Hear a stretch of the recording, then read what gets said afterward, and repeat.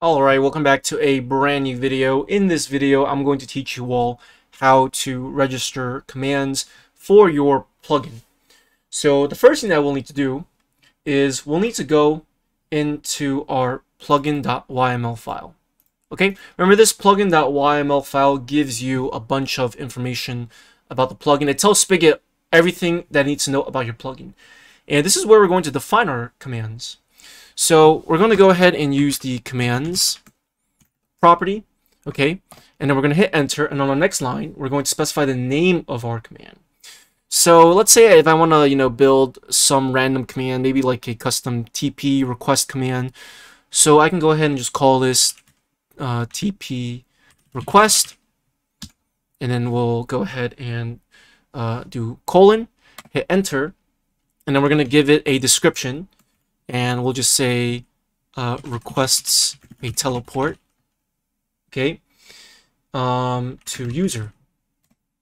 And then what we can do is we can give it some aliases. So we can use the aliases property, and we can just go ahead and on the next line we can do tpr, tprec, just some simple ones, right?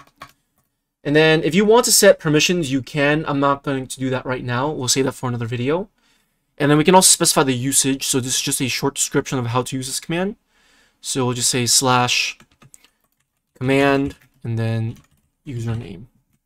Okay, so that's pretty much it when it comes to commands. Okay, so now that we have set up our command, let's see what's going on over here. Okay, so now that we have our command set up in the plugin.yml file, let's go ahead and see if it actually works. So we'll package our code, and then that should automatically generate it inside the plugins folder. Okay, so I'm going to go ahead and type reload, and let's see. We should be able to see our plugins command somewhere. So let's do help my plugin. And you can see that our command is in fact right over here. So let me log into my server.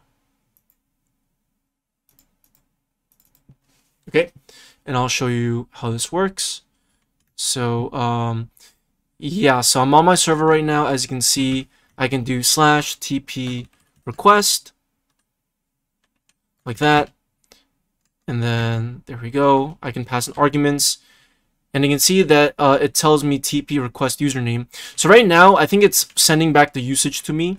But don't worry, I'll show you how we can actually handle this command, because we're not really doing anything right now.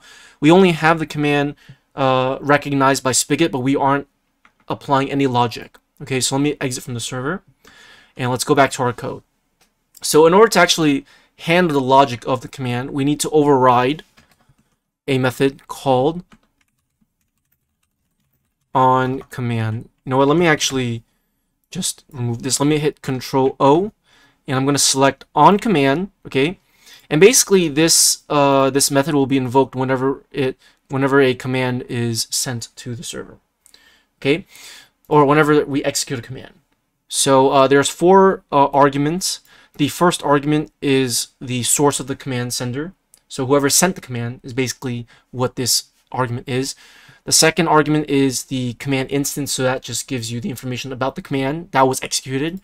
The third argument is label, so that's just if you use aliases. So we actually set that over here. We have tpr, tprec, so that's just the alias, and then the last one are the arguments of the command. So if you pass in arguments for the command, you can grab that from this array.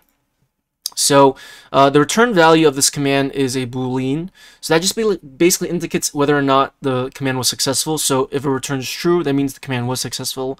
If it returns false, the command failed to execute. Okay, so let's just comment this out, and I'll just manually return true for now. And what I'll do is I'll just go ahead and just log stuff to our console just to show you how this works. So I'm going to reference sender.getName. And I'm going to concatenate it with a string, and I'll just say the sender, the name of the sender, issued the command, and we'll go ahead and log the command's name, just to show you how this works. Oh, actually, the first argument is supposed to be the level and then we'll pass that as a second argument. And we'll just return true just to show you what happens.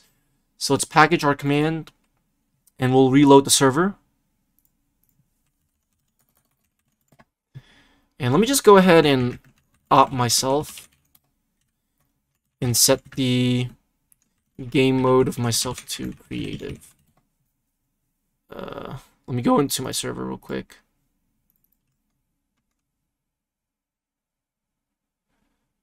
Let's see. Okay, so let's go ahead and use the TP. You can see that my aliases are down over here. I don't know if you can see it, but you can see that I can issue this command. And let's look at the console real quick. You can see that in the console it says host my Twitch, so that's my username, issued server command, and then the name of the command. Okay. Cool. And if I were to try to use it here, it would say console, because that is the person, that's the source of the command, and it says issue the command TP request. So that's great. So we know that our command is in fact working. We know that the on command method is in fact working as well. Okay. So if we wanted to get the arguments of the command, we could, right? I could just simply do something like for string arg of args. I think it's arg. Sorry, I haven't coded in Java for a while,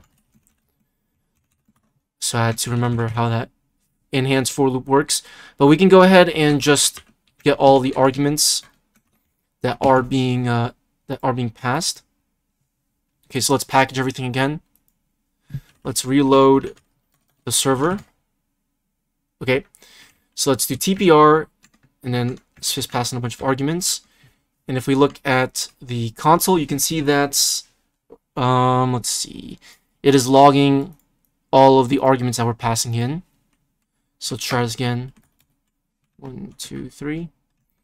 And you can see that it's logging all of the arguments. So that is how you can get the arguments of the command. Okay, so essentially what you could do is you could use those arguments to perform whatever operation that you needed, right? Let's say if you're building a simple TP request command, what you could do is you could get that username.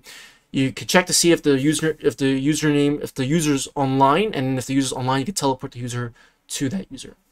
Okay, so that is pretty much it when it comes to commands. So you can imagine that there's endless amounts of things that you could do when it comes to building commands, but I just want to show you how you could register a command, how you can handle logic, and how this on command method works. So that's going to be pretty much it for this video. Hopefully you all enjoyed it, and I'll see you all in the next episode. Peace out.